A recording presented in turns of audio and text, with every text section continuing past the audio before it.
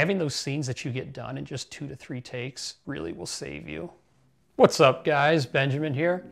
And today I'm going to be talking about how I made my first feature film, Rosetta Stoned, in 8 days. In the studio system, they generally make films in roughly 90 production days. We did ours in 8. But really, at the end of the day, we were able to accomplish it without too much stress. And I'm going to talk to you today about some of those ways that you can make your feature film in 8 days. Number 1, planning.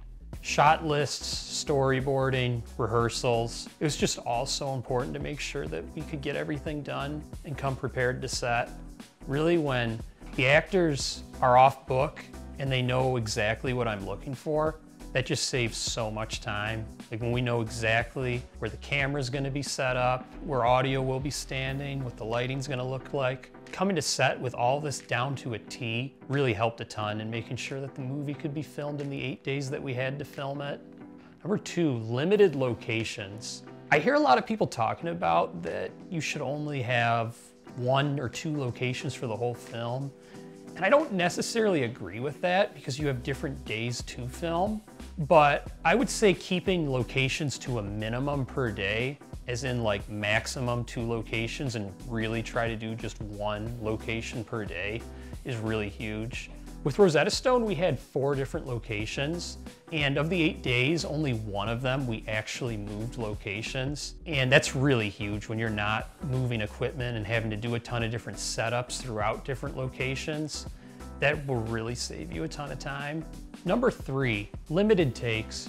There were a ton of scenes in the movie where we got everything we needed in just 2 takes.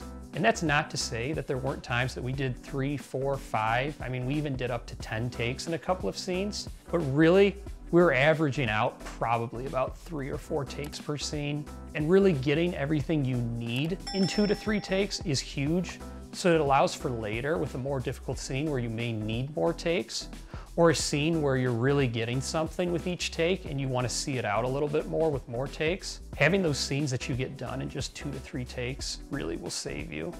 And then lastly, long days. Most of the production days for Rosetta Stone were about 12 hours long, and we really used about all 12 hours. But when you have a cast and crew and everyone's all on the same board and everyone's into what you're doing, 12 hours are a lot of fun, and it doesn't feel as grueling as a 12-hour day.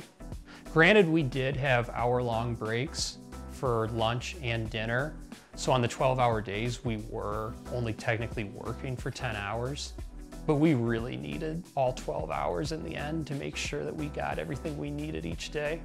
Anyways, that's how I made Rosetta Stoned in 8 days. And you know, I've heard people making feature films in even shorter periods of time. I mean, I even know of a filmmaker that made a film in 2 days and it turned out great.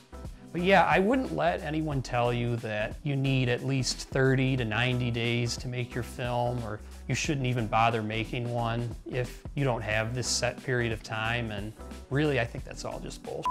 And I wouldn't let naysayers tell you what you can and can't do. Hope this video was helpful, and I'd be curious in the comments below if you have experience shooting films in 8 days or less. What's the shortest you've ever shot a film in?